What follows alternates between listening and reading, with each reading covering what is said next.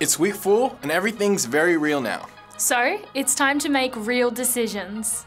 Census Day. It's your last day to drop this semester's courses or cancel your enrollment without financial liability. There are some things to consider before making a decision. Most importantly, being realistic.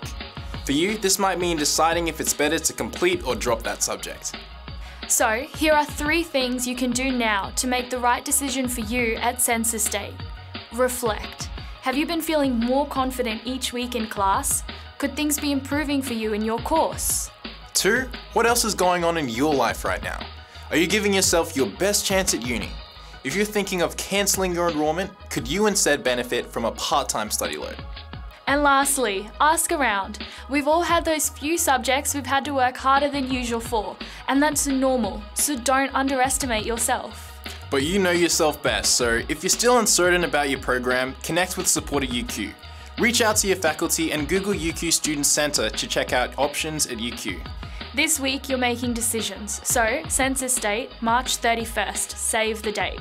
Take charge of your journey and don't underestimate yourself.